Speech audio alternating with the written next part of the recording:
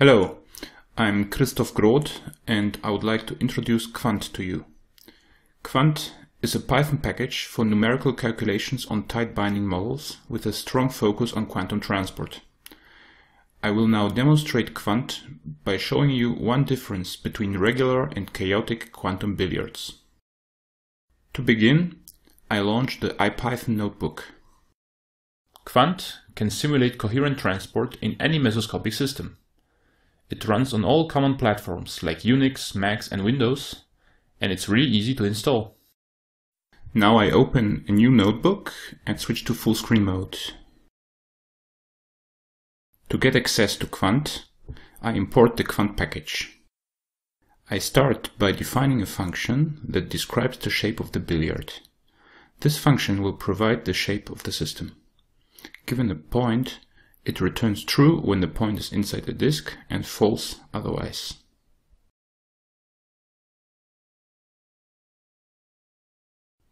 Now I create an empty Kwant builder object. It will store all the information about the tight binding system. I also make a square lattice to which the sides of the system will belong. Adding sides to a system works like adding items to a dictionary. Here I use the function defined above to cut out the desired shape. Finally, let's add nearest neighbor hoppings.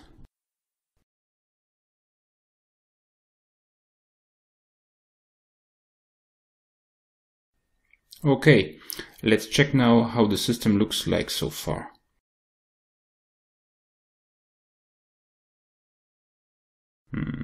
Looks good.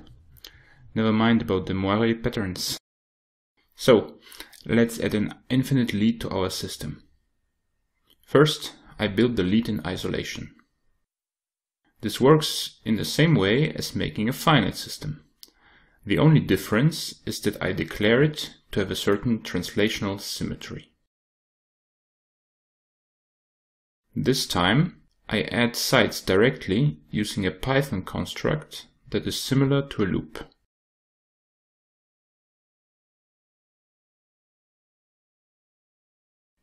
The hoppings are added just like before.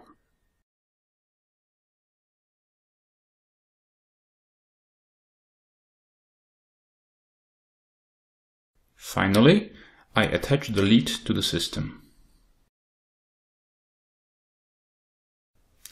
Let's check how it looks now.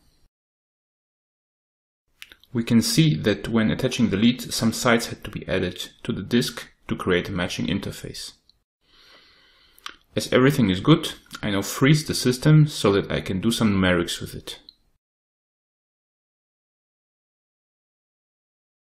I ask Kwant to calculate the local density of states at a certain energy and to plot the result.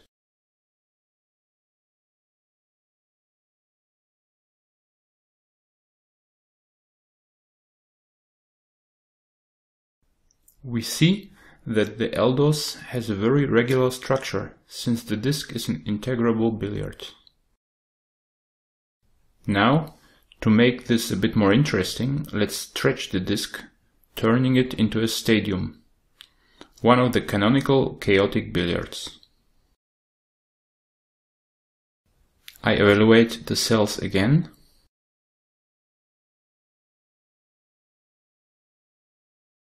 You can see how the system looks now.